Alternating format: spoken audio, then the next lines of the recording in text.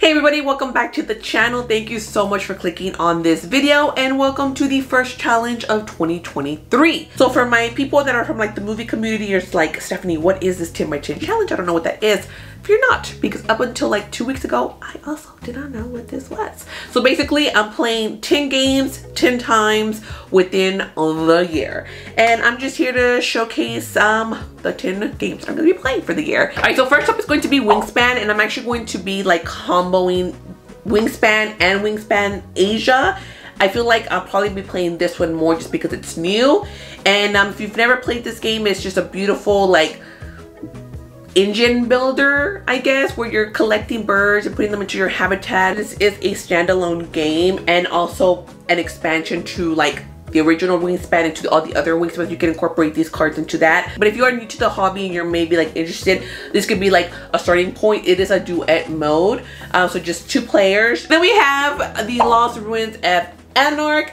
And I really love this game. I did get the expedition leaders and I have it in here. People from the community here are probably gonna hate me because like I threw away the box, the expansion box. This is a really great like worker placement.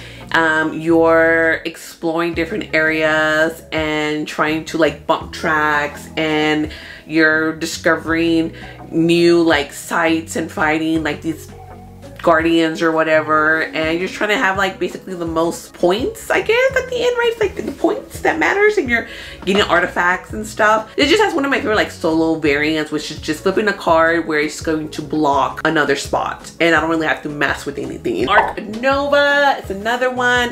We're building a zoo here, and it's another one that's really simple with the solo mode as well. And I actually really enjoy this one way more solo than with other people. But I do want to try it like at 2 player because I've only played it at 3 and solo. Trying to like build enclosures, put animals in there, like make conservations and build sponsorships and like sell tickets. And I'm like terrible at this, y'all. Oh my god, I just want to say, people from this community, I absolutely love y'all, and I'm so grateful that you're letting me like dip my toes into your pool. You guys are super friendly. I'm so nervous, to be honest with you, and I just feel like everybody here is so friendly, and I really appreciate y'all. All we want to do is just like find people like to play board games with. Okay, we have Sagrada next. And it's another one, super easy, super simple. So this one is a little bit more thinky because it is a little bit more of a puzzly game. You're trying to make this like beautiful glass stained window with like dice. There's dice placement involved. And again, solo playthrough is really simple. It's really beautiful. And yeah, it's very quick. So this is a game that I could probably play all 10 games like in like a day, to be honest with you, because it's so quick. Setup is super easy as well. Honestly, out of all this, this is the simplest setup. Arc Nova for sure is the one that's like, that's the beast right there. That's gonna be the one that I feel like I'm gonna have the most trouble with just because it's just so much. All right, then we have Terraforming Mars Ares Expedition. I've never played Terraforming Mars, but this is like, I don't know, what would this be, like a card builder or something? I don't know. Engine builder, right? I really love this game solo. I've played this at 2 players. These type of games, honestly, same like with Hadrian's Wall, which I just got. I've only played 1 game, where it's one of those where I don't really feel like another player's interaction really does much in a way, like if that makes sense. Like it's one of those almost like solo individual kind of modes.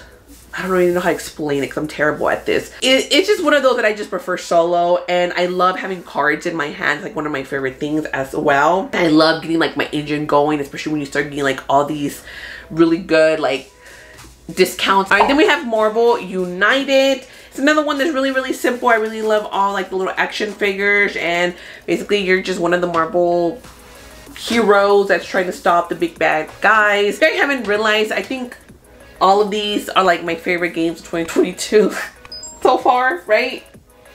Yeah, I mean, I had the other Wingspan. I just got Wingspan Asia app. Oh, actually, no, I did have Wingspan Asia when I did that game, but I hadn't played it yet, so that's why I didn't have it on there. But I think everything on here is my top 10 games, to be honest. That shows you how much I love the games. Yeah, that I'm like, yes, I'm gonna be playing these. You kind of start, you know, playing your cards just kind of like around in a little circle, and it's almost like a little comic book that you're kind of doing with, like, you play a card and you use those 2 actions, plus you're able to use the action from the previous person that used the card. The red skull is like the easiest one to beat. I don't think I've been able to beat Ultron. I think I failed with him, to be honest with you, because he was really hard. Because he like he multiplies or something. I can't remember. That could be another game that I'm thinking about. But it's really fun, super quick as well, and yeah, Marvel United. I do want to get some of the other, like I want to get the X-Men one, because the X-Men are my favorite superheroes. So favorite game of last year was Cascadia. This is just one of like my feel-good quick games that I just absolutely love. I am going through like solo kind of playthrough with the chingaderita thing that's in there. I'm like on D, I think D level or whatever. But this game is like a little puzzle game as well, and you're just trying to make your Cascadia deal. This is a drafting tiling game, right? That sounds right. Each turn you're gonna draft a tile, you're gonna draft an animal that are in the same little row, unless you have like these little nature tokens, which lets you pick from a different row, a different whatever, and you're gonna fit them into your habitat. And the tile that you get has to fit within one of the habitats you kind of have, and then the animal doesn't necessarily have to go on top of the tile that you got, but it has to be able to be placed into one of the tiles that's already in your habitat. And then basically just trying to get all the animals to be happy, which is the salmon, the eagles, the elk, bears, foxes. I feel like that's it. And they each kind of want different things, and they want to be in certain like situations, and you just kind of score points not just by the animals but by the habitats as well.